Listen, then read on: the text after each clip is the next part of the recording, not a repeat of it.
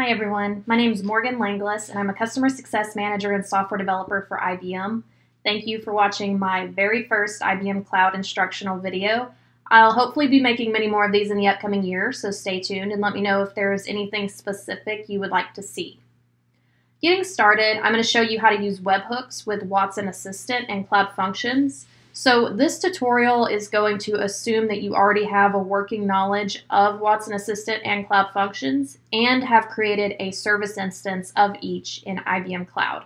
The purpose of this tutorial is to cover just the webhook portion, so if you're unfamiliar with either Watson Assistant or Cloud Functions, check the video description for some helpful tutorials. No worries if you're not an expert, because we're just going to cover some relatively basic tasks. In addition, you'll need a couple of files from my GitHub repository, as you can see here. You can find the link for this in the video description. So just make sure before we get started that you download the getFlightStatus.txt file, as well as the webhook demo ml.json file. Let's get started.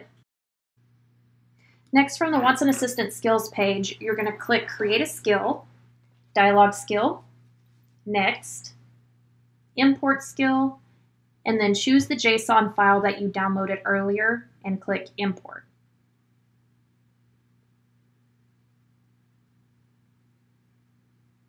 For this demonstration, the chatbot is supposed to help the customer check the status of their flight or book a new flight. So you can see the two intents here that cover that. We also have two entities, airline and airport, that we'll interact with later. Keep in mind that this is not a complete chatbot example. Under System Entities, please make sure that @sys-number is turned on. We'll be using this for our flight numbers later. Let's get to the dialog. You can see that it only does two things. It checks the flight status and it books a flight. Okay, so let's show an example. Let's say I'd like to book a flight to Paris. We'll wait for Watson to finish training and then ask, I'd like to book a flight to Paris. It would then ask what my preferred airline is and so on. Let's say I want to check the status of my flight, flight AA456. So I'll type in, what is the status of my flight? Here you can see that Watson Assistant has realized that AA is an airline and 456 is a number. Now say we want to go to an outside system to actually retrieve this real-time information. This is where Cloud Functions come into play. So let's open up the dialog node. Here you can see we're using slots, which is a way to gather information in Watson Assistant.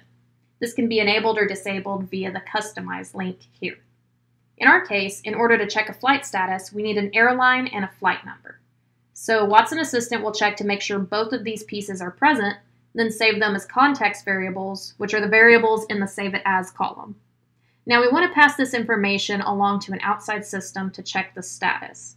In most cases, we do not already have an API set up to handle our specific requests with specific parameters. So instead of a public API, we'll use Cloud Functions to create a REST API to get the data we need. Let's switch over to Cloud Functions. Assuming you already have a Cloud Functions service instance created, open it up and click the Actions tab. From here, you'll click Create, Create Action, then give your action a name. I'll call mine get-flight-status and click Create.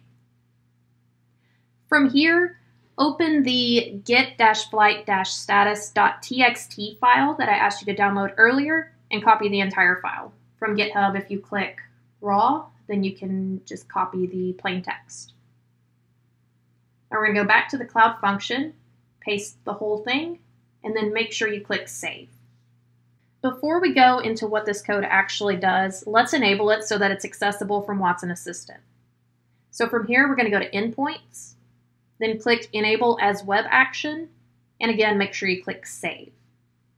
Once you've saved it, copy the URL that appears underneath, and then let's go back to Watson Assistant. Now, we want to use our newly created API in Watson Assistant. So from here, we're going to go to Options on the left-hand side, and then click Webhooks. And this is where we're going to paste our URL. One important thing to note is you'll need to add .json to the end of the URL so that Watson knows you're returning a JSON snippet. Since this is a public webhook, we don't need to add any headers. So now that we have the webhook and Watson Assistant linked, How do we actually pass the information from Watson Assistant to the webhook? Let's go back to the dialog. When we enabled slots, the dialog ensured that the user is providing the information that we specified. In this case, it was the airline and the flight number. So Watson is going to save both of these pieces of information as context variables, right here. Since number is a generic term, let's change this to flight number. Make sure you capitalize the N, as it will come in handy in just a second. Let's go back to the Customize button and slide the indicator next to Webhooks to On, and make sure you click Apply. Now we see in our dialog node a section has appeared, then call out to my webhook. This is where we specify what information we want to pass to the webhook. In this case, it's the airline and flight number. The way we do that is through context variables using key value pairs. So because we saved the context variables as airline and flight number, as you can see here, you will enter them here like this.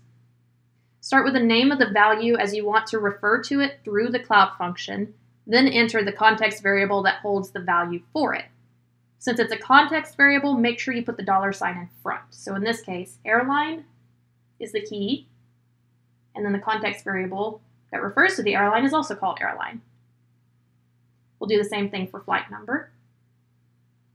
I know this seems a bit confusing, but hopefully it will all make sense in just a moment.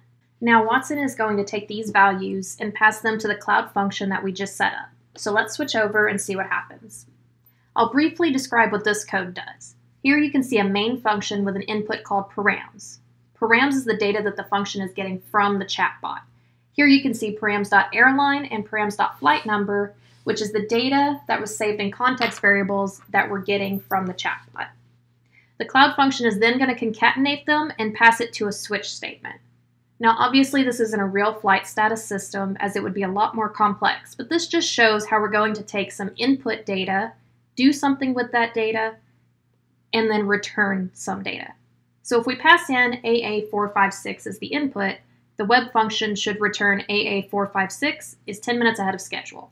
You can see that in the return statement. Let's go back to Watson Assistant and see how we deal with that data. Here the return variable by default is webhook_result_1. Scroll down a bit further, and this is where the assistant will provide its response. We don't need the first line, so let's just delete it. If Assistant recognizes that the webhook returned a result, then we want it to show the result. So here in the response box, we can actually return the literal response by entering webhook_result_1.message. Assistant saves the webhook's response as a context variable formatted as a JSON object. You can see here below. So we could just pass that directly to the response. If we wanted to pass the whole JSON, we could, but in this case, we only want the message portion. So that's why we do webhook_result_1.message. If Assistant does not get a response from the webhook, then anything _else will be recognized, and we can say error or something of that nature.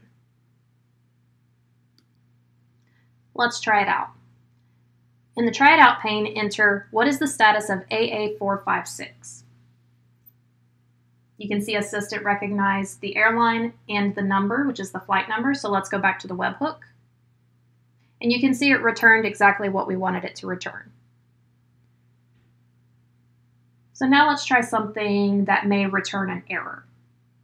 Let's try what is the status of AA789.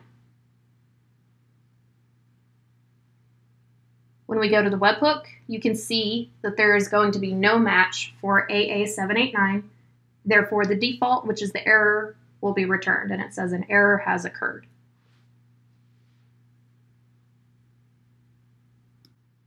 That's it. Now you know how to create and use a webhook in Watson Assistant.